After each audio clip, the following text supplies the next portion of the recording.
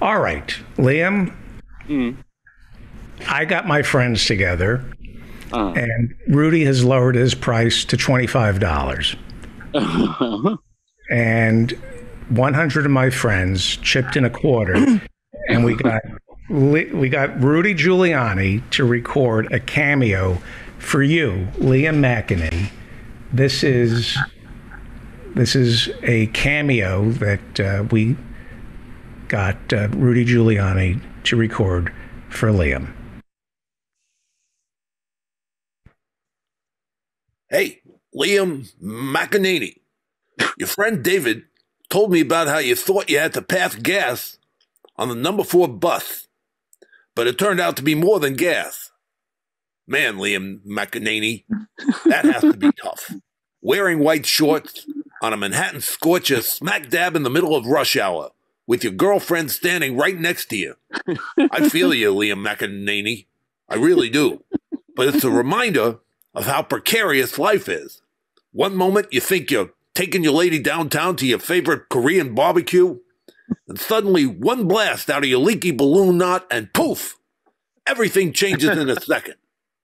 Poof. It's all over. Poof. Runny bilge, dripping down your legs, Liam McEnany. You look for your girlfriend. Poof. She's gone. In the blink of a balloon knot. Won't even return your phone calls. I feel for you, Liam McEnany. Reminds me of 9/11. Beautiful fall day. I was planning a walk in the park with my second wife, Judith Nathan, who turned out to be a voracious harpy. And the next thing you know, well, I don't have to tell you what happened that day. It's all in my book, Leadership. I guess the point is, Liam McEnany, never take anything for granted. Cherish each moment. You never know. You just never know. One day you're with a woman who you can't figure out where you end and she begins. And then poof, intestinal air completely betrays you by turning solid. Poof, she's gone.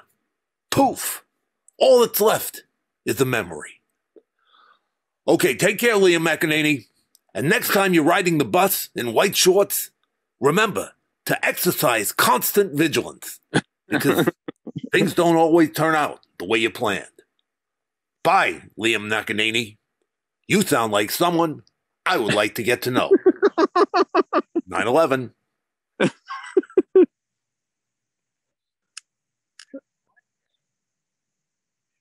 Oh, that was beautiful. You know.